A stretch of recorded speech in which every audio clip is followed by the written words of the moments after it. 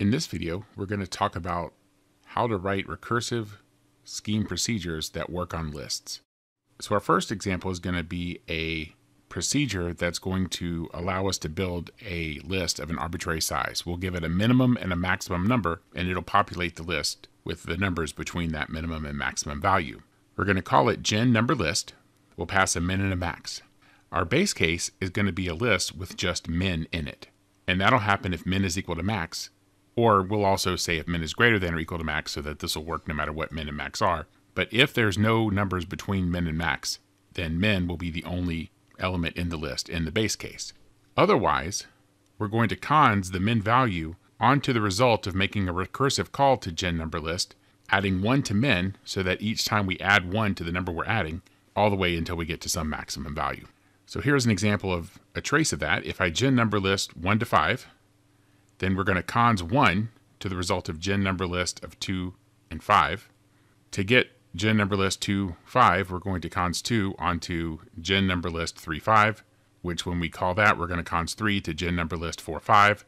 To get that, we cons 4 to gen number list 5 and 5. Now this gives us our base case, the list with just 5 in it. Then when we cons 4 to that, we get 4, 5. When we cons 3 to that here, for this call, we get 3, 4, 5. And then when we cons 2, as a result of this call, to the result of gen number list 3, 5, we get the list 2, 3, 4, 5. And then finally, we cons 1 to that, giving us the list 1, 2, 3, 4, 5. So let's see how we would actually write that procedure. So we're going to define gen number list to be a lambda that takes 2 parameters, a start and an end. Notice there is no list as our parameter here because this is going to actually create a list. And then if the start is greater than or equal to the end, then we're going to return a list with just the start value in it. Otherwise, we're going to cons start to gen number list. We're going to add 1 to start, and we're going to still keep the same end value. So let's test this. We'll go from 1 to 10. We'll go from 100 to 130. And just to make sure that this works, we'll go from 50 to 40. And that should give us a list with just 40 in it. So let's run this. And you can see that first list got a little long, so maybe let's see if we go to 120, if that'll give us a shorter list. Yeah, it does. So we'll go with that. So here you can see the list from 1 to 10, from 100 to 120. And then here, since we gave it sort of invalid parameters, it just gives us a list with that first item in it. And of course, we could, if we wanted to, add conditions to, say, return an empty list if that value was invalid. So in our next case, we're going to write a function that's going to triple every element in the list. So that's going to be a slightly different structure because now we're passing a list as a parameter. Now the general form, when we're going to work on a list and we're going to modify every element in the list, and again, we're not really modifying every element. We're creating a new list with a modified version of each element in the original list. We'll call whatever list procedure we have. There's a car and a coulter for the list.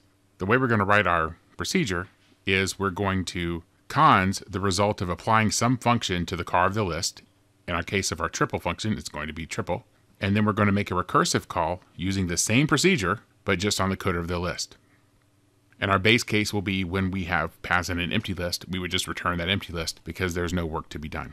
So here, the function we'll write next is triple list.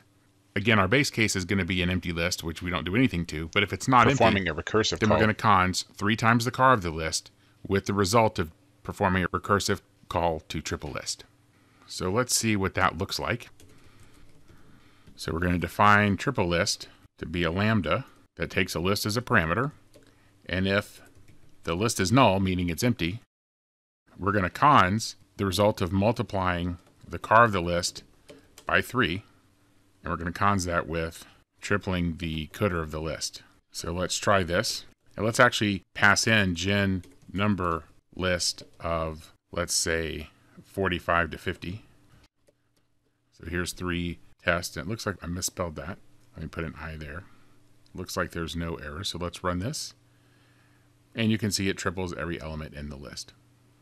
So again, this is a really common pattern and one you should remember. When we want to create a list procedure that returns a new list that modifies each element in whatever list we pass into it, we're going to use this particular technique. So let's do another example using this technique. So suppose I want to write a function that takes a list of grades and converts them to a letter grade. So we're going to go from a grade to a letter.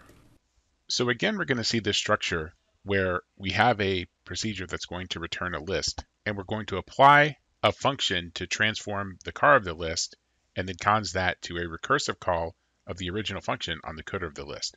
So let's see how that works to convert a list of number grades to a list of letter grades. We're going to take the car of the list and apply the letter grade function to it. That's going to convert a number to a grade.